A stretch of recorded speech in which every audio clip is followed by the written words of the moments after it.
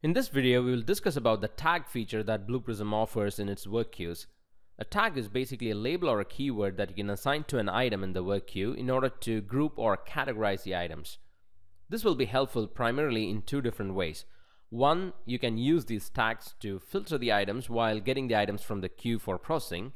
Two, you can get a report of the work queue items with a specific tag. So let's see an example. Let's redesign our currency conversion process so that whenever the items are added into the queue, the from currency of the item is assigned as a tag. What I mean is, let me open the Excel file. Okay, here when we add these items into the queue, we want to add a tag for each of the item, and the tag should be this from currency. So for the first item, the tag will be USD, the second item it will be AED, and so on. Now let's see how to do that. If we open the Add to Queue stage, we can see an input called tags. If we set a value here, it will be assigned as a tag for the item when it is added into the queue. Now we have this input collection which holds the data that need to be added into the queue, and the column named currency has the from currency information which we want to use as a tag. So we will specify that field by typing input collection.currency. As you know, this is how you represent a field in the collection. I'll click OK and click Go.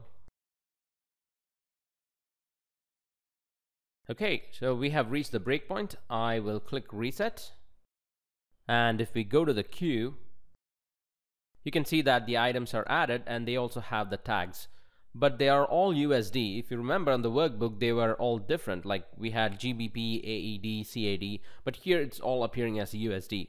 This is because the tags input field in the add to queue collection is simply a text input and it will not take the entire collection. So when we mentioned input collection.currency, it just took the currency of the first row in that collection, which is USD. So let's see what we can do to make sure that each item has its own from currency as its tag. I will delete this and click OK. Then I will create a page, name it as Add to Queue, and click OK. Now in this page, we will create a workflow to add the items to the queue one by one instead of adding all of them together, so that we can tag each item with its from currency while it is added to the queue. After that, we will replace this add to queue action stage with the page stage that refers to this add to queue page. Okay, so let's go to the add to queue page, and I will first drag and drop a collection, double click, name it as single row, and I will create the 4 fields exactly as in the input collection.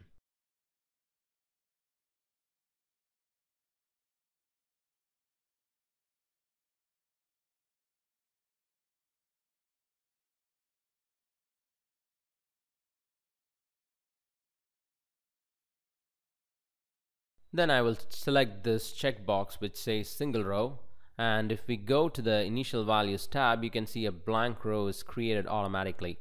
I'll tell you why I did this in a moment. For now, I'll just click OK. Then I will drag and drop a loop stage, and we want to use this to loop the input collection which we have on the main page, and then use a multicalc stage to copy each field of a single row of the input collection to this new single row collection. And then we will use the add to queue action stage to add one single row into the queue. So I will go to the main page, double click input collection, uncheck hide from other pages in the process, and click OK. Then go back to the add to queue stage, double click the loop start, select input collection, and click OK.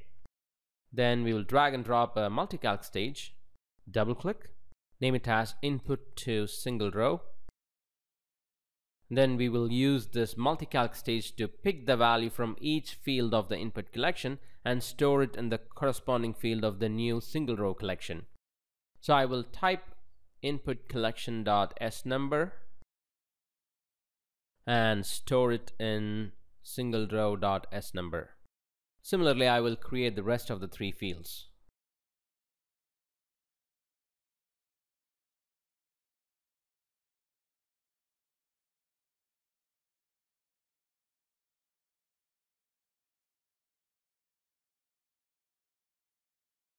Now you would have realized why I created the single row collection as a defined collection and I checked the single row checkbox.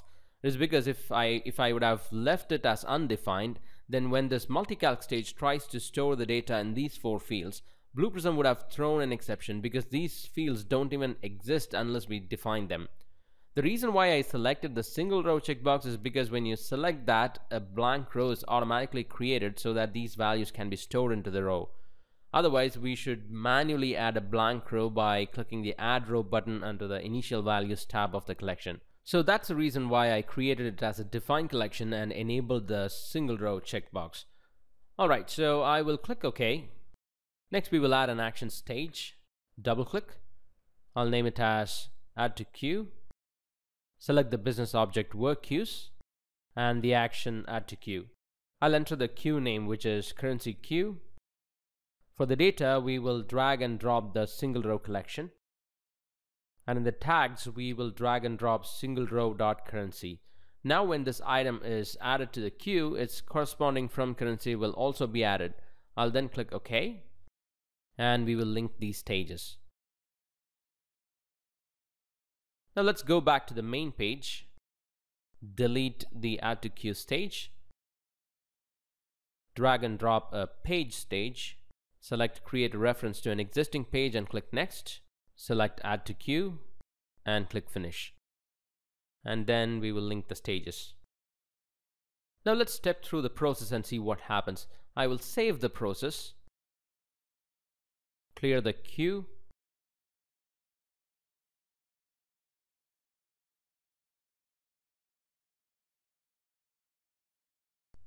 And click Go. Okay, it reached the breakpoint, and if we go to the queue,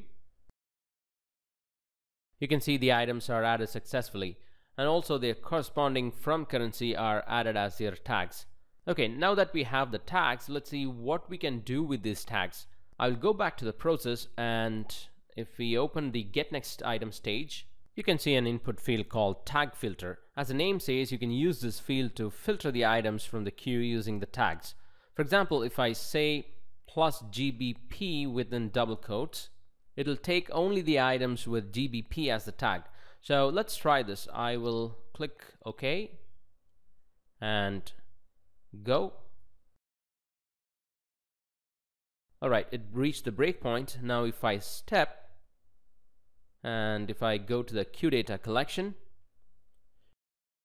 you can see that the item number 3 is picked instead of 1 and 2 because item number 3 is the first item with GBP as a tag. I'll click Go to let it complete the process for this item. And it reached the breakpoint again. I'll step the stage, and if I open the queue data, you can see item number 4 is picked because that also has GBP as a tag. I'll again click Go to continue the process, and the breakpoint reached. Now if I step again, you can see the queue data is empty. That is because if we look at the queue, we no more have items with GBP as a tag. So if we step again, it's going to take the no path and proceed further. But we are not going to do that right now, as the further process is not designed to handle this. We can specify the tag filter in different ways. Let's say if you want to filter all the items except USD, you can simply type -USD, and this will pick all the items except USD. If you want to exclude one more tag, let's say CAD, we can add it after a semicolon like this. But make sure both are in double quotes. So let's see how it works. I will click OK and go back to the queue. Delete all the items.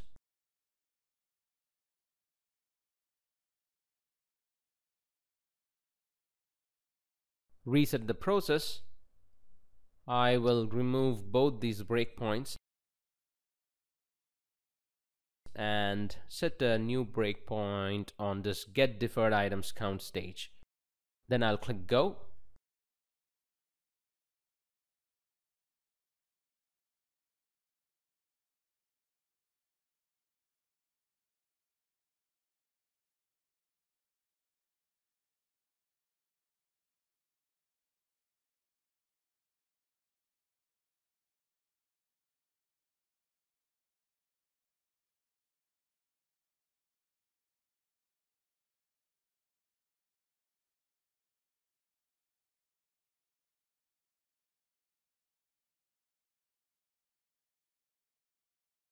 Okay, it reached the breakpoint, and if we go to the queue, you can see that except these two items which have CAD and USD as the tags, all other items are processed. So this is how you basically use a tag and a tag filter. You might be wondering why we should really add a tag. Why can't we simply use a decision stage after this get next item to check if the from currency is either USD or GBP? Yes, you can do that in this particular scenario, but think about it. If you have few more places in this process where you want to check the from currency, every time the item has to be retrieved from the queue and it has to be checked. Instead, if we use a tag filter, it will pick up only those items with the tag, and that way a lot of time is saved from checking each item. You might also be wondering why we should add items with USD and CAD into the queue in the first place if we don't intend to process them. Well, again, this is just an example. There will be a lot of other scenarios which may require you to add items to the queue but then process them differently according to the tags. For example, in this process, let's say we want some currencies to be processed at 10 a.m. and some other currencies to be processed at 11 a.m. Then using tags will be an efficient way to accomplish it. Alright, so I hope by now you have a good understanding of tag and tag filter. Go ahead and try various use cases and see how they work. Thank you for watching, and we will see you in the next video.